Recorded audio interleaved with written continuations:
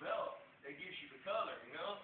This belt just covers a little bit of your butt, you know? It's like, this is something that is what you do outside, out there, off the mat, just as much as it is in the mat, you know, on the mat. It's like, what kind of part you do, how do you, you know, as a martial artist, as a human being, as a person, this belt's not just fighting, it's not just, you know, arm lock, you know how to escape something, you can do this, you can do that. The belt's a representation of jiu-jitsu and the growth and the whole journey to get there.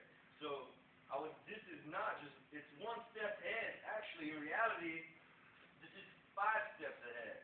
Each one of these stripes that she's been working hard to put on this belt represents many months of training, some even years. Some that each one is the whole new level, the next level up.